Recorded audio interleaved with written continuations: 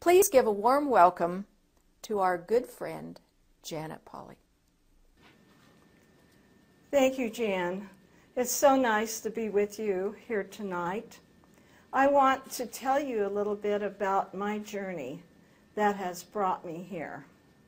It all started in 1972 when I began having intermittent abdominal pain that was very severe. When I got the pain, I couldn't walk or move.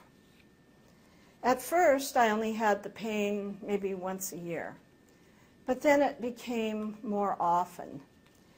And it would feel like there was something moving in my abdomen just prior to the onset of the pain.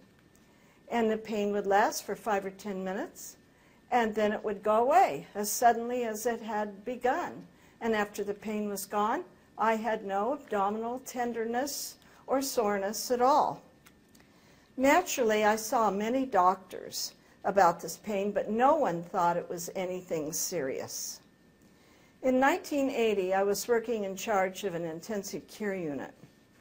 As the pain became more frequent, I went to a surgeon whom I worked with, and I knew that he was an excellent diagnostician, and he was also a good friend of mine.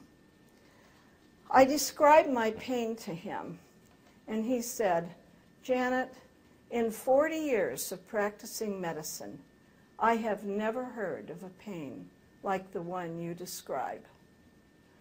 He says, "It may be the little umbilical hernia that you have, but I don't think it's anything to worry about." As time went on, I became very tired, and my fatigue quickly worsened. Then I began having low back pain that would come on in the afternoons. I went to my internist for a physical. I went to my gynecologist. I even went to a urologist. All of them could find nothing wrong.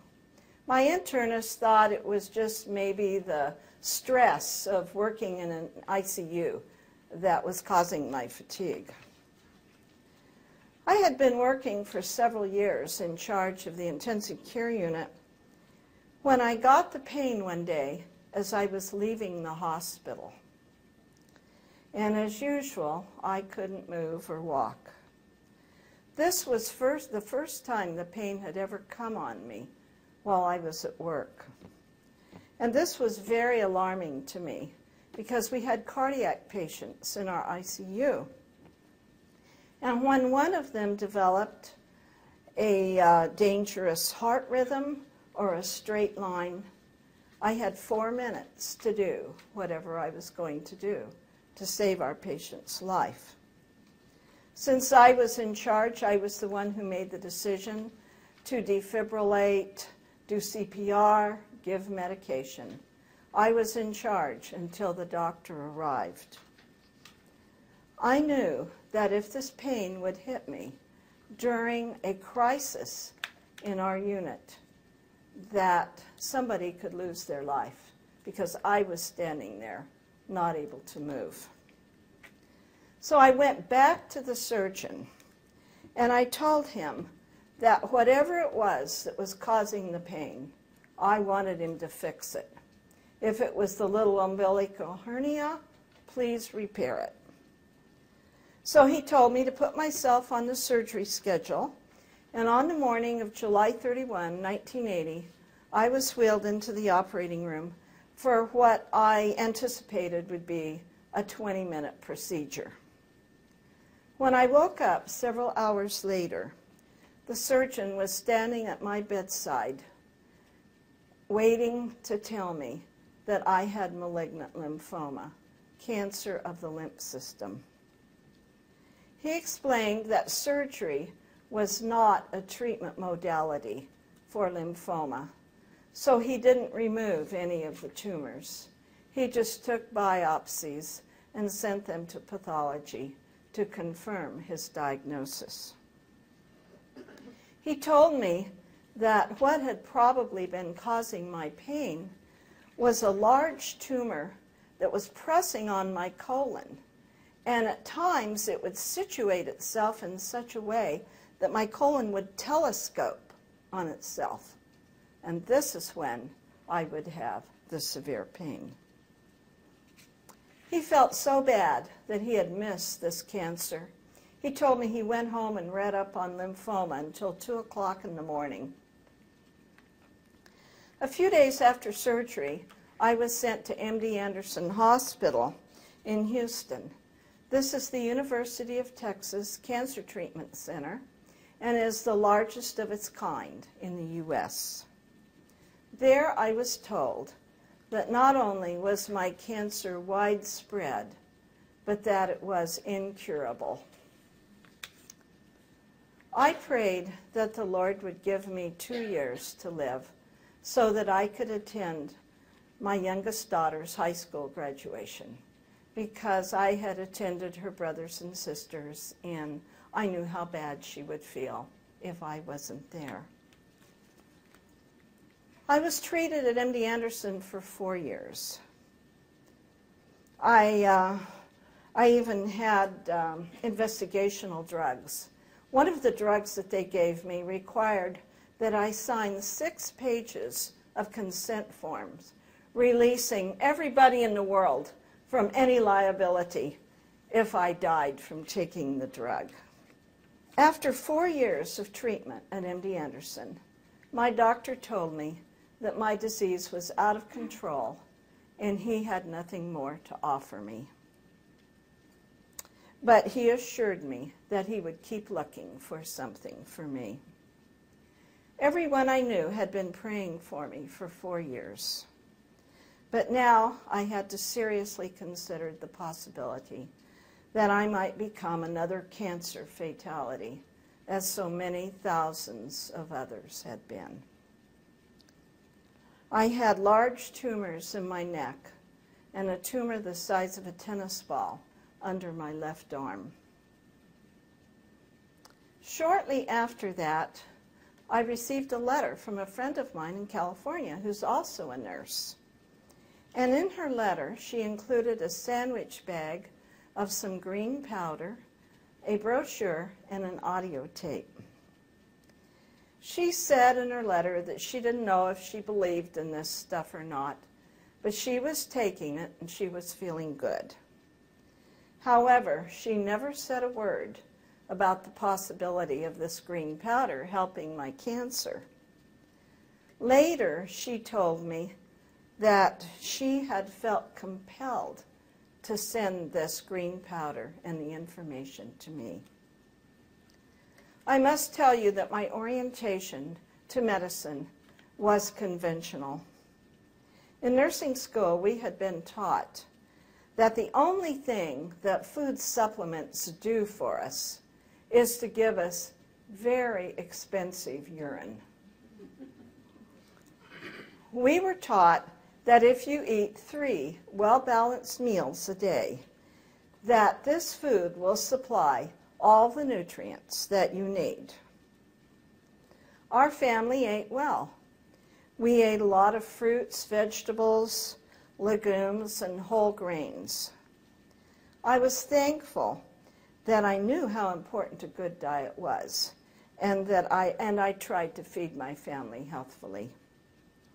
I never took any kind of supplements, never went near a health food store. Green powder was certainly not anything that interested me. In fact, if the Lord hadn't tapped me on the shoulder and told me to listen to the audio tape that my friend had sent, I probably would have eventually just thrown all these materials away and never given it another thought. I listened to the tape and heard a woman tell about how she had been diagnosed with breast cancer. They had removed her breast, and in time the cancer had spread to the lymph nodes in her neck. As her story continued, she became bedridden and was on pain medicine around the clock. Some friends of hers brought her a jar of this green powder just in hopes that it might help her pain. She began using it, and in a few months, her doctor couldn't find any trace of the cancer. Well, most stories that sound too good to be true are usually just that. I thought that possibly this green powder must be some kind of fraud and quackery. But I wondered why the woman on the tape, who identified herself as a farm wife, would tell a story like this. My doctor, who was a well-known cancer researcher and whose picture had just appeared in Time magazine, was looking for something for me. And surely, if this wonderful green powder was out there, he would have known and told me about it. Long story short, I sent off for a jar of this green powder without any expectations that it would do anything for me. I began taking it, and in just 4 days, the large tumor under my arm, which had the consistency of a hard rubber ball, began to soften. And it was the first tumor that went completely away. Within a short time, all my tumors were gone. I watched them melt away right in front of my eyes. No one was more amazed than I was, except maybe my doctor. I started on the green powder in the middle of July, and around the 1st of November, I got a call from my doctor's clinic asking me to come back and start on an investigational drug that I had already taken, but they thought they had improved it. So I put my jar of green powder in a plain brown paper bag and took it with me and went back up to MD Anderson. I ran into my doctor in the hallway, and he looked at me and he said, "What happened to all those lumps?" And we went in the examining room, and he looked at me more closely. He said, "What have you been doing? Taking snake venom?" And I said, "No, I've been taking this." And I pulled out my green powder. I told him about the lady on the tape, and he was so excited. He said, "You know, we've tested a lot of plant extracts here, but I don't think we've ever tested barley." He said to go down and have a blood test to see what my white count was doing. Our white blood cells are the soldiers of our blood. They fight against disease. The radiation that I had been treated with had caused me to have bone marrow depression. This meant that all my blood components were low. My white count, red count, platelets, all of them. And I had been told that this damage was permanent. And after 4 years of abnormal blood counts, I thought they were probably right. I also had bone marrow biopsies that showed this damage. So I had the blood test, and it turned out that for the first time in 4 years, I had a normal blood count. My doctor was so pleased. He told me that I didn't need to be in their investigational drug program. He gave the green powder credit for both my remission from lymphoma and my bone marrow's return to normal. Later, I had another bone marrow biopsy that confirmed my healthy bone marrow. I believe that Ames green powder was a direct answer to prayer that were offered, the prayers that were offered in my behalf. I never went out looking for it, but the Lord, in His great mercy, compelled my friend to send it to me. I thank God every day for allowing me to live this long. Looking back on my experience with the green powder, I have learned some lessons. Even though I was eating healthfully, my cancer continued to worsen. When I began taking Ames green powder, in just 4 days, my largest tumor began to soften. What this told me was that there was something in this green powder, maybe something that is yet to be identified. But when my immune system got this, it began to function effectively in my behalf. I think that whatever it was is either difficult or impossible to get in our day-to-day diet. So at this point in my life, I started down a new road of understanding. I want to share with you a little about what I've learned. And this may sound just like common sense to you, but you'd be surprised how few health professionals and just ordinary people understand this. I certainly didn't have a good grasp of this concept until the green powder came into my life, and I saw what feeding my cells concentrated nutrients did for me. AIM Barley Life can be called a concentrated food, a concentrated whole food, because it's made of the powdered juice of the young barley grass. We could never sit down and just eat a whole pile of barley grass, but we can get the nutrients that grass provides in just a teaspoon or two of the juice powder.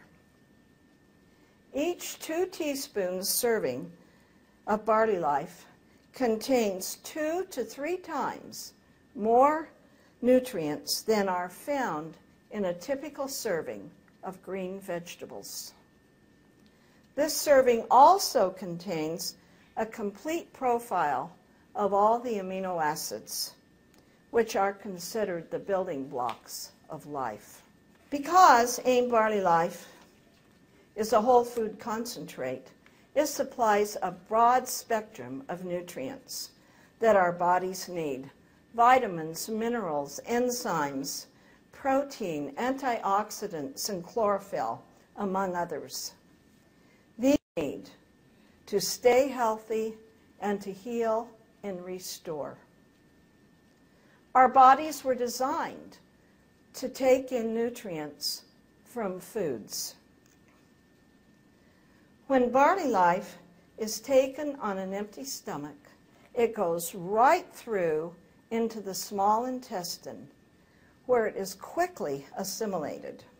Because Barley Life is mixed with juice or water, it is in a liquid form, and this makes it very easy for the body to assimilate it. You can also put Barley Life under your tongue, and when you do that, it goes directly into the bloodstream, bypassing the stomach. So this is very good for anyone who is nauseated.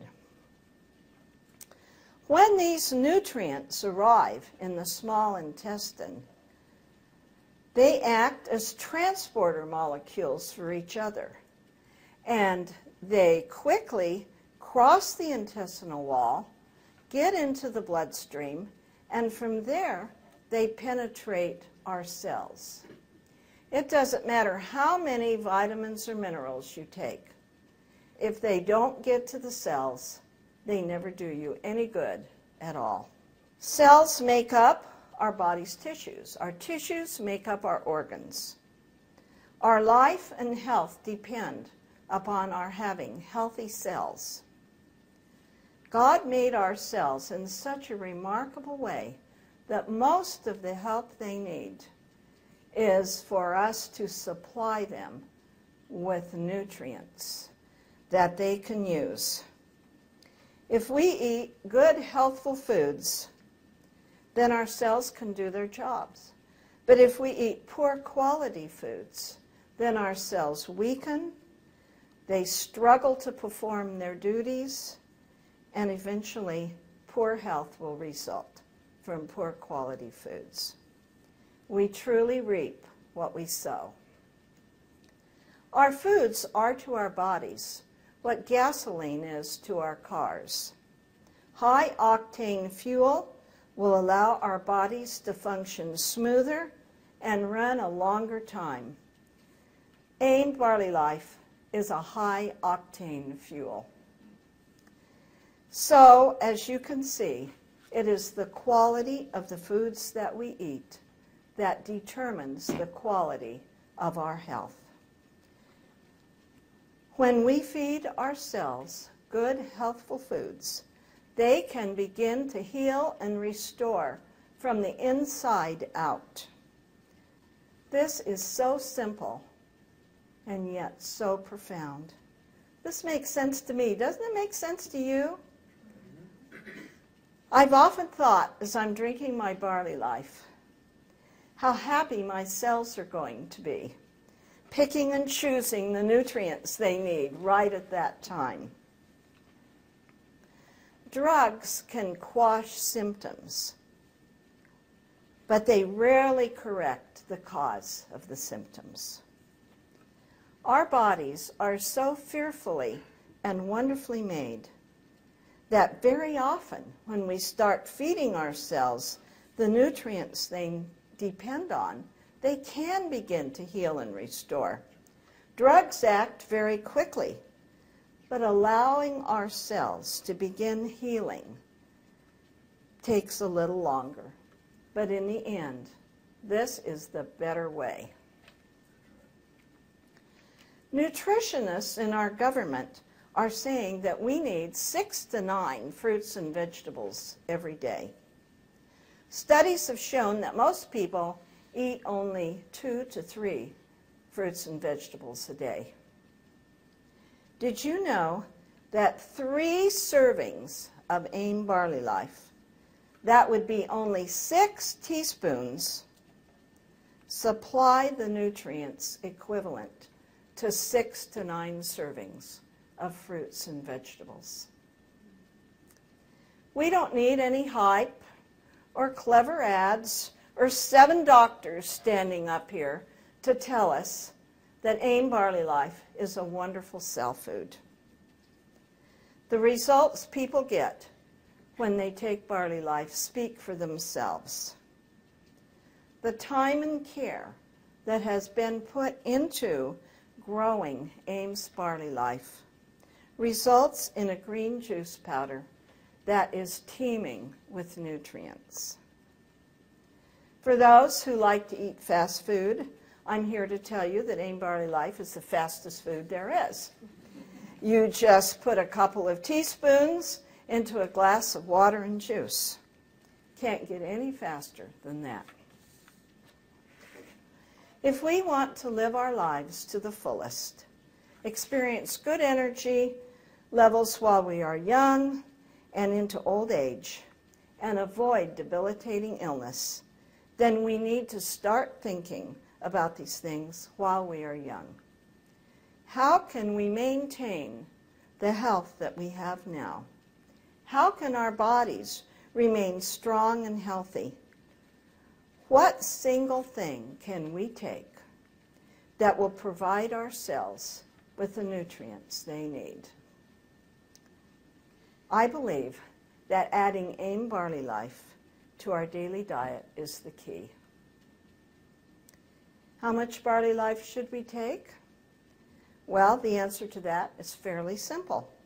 If a person is young and in good health and wants to stay that way, he might take 2 teaspoons twice a day. On the other hand, if someone has a life-threatening illness, then they might want to take 2 tablespoons 4 times a day. Everyone else is somewhere in between. Because Barley Life is a whole food and not a drug, people can try different amounts until they get up to the level where it provides the nutrients that they need to give them the level of health and energy that they're looking for. AIM has recently come out with a new form of Barley Life, which is called Barley Life Extra.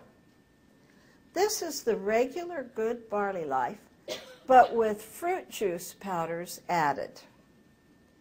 This is for children and adults who enjoy the sweeter taste, but who also want to get the nutritional benefits of AIM's barley juice powder.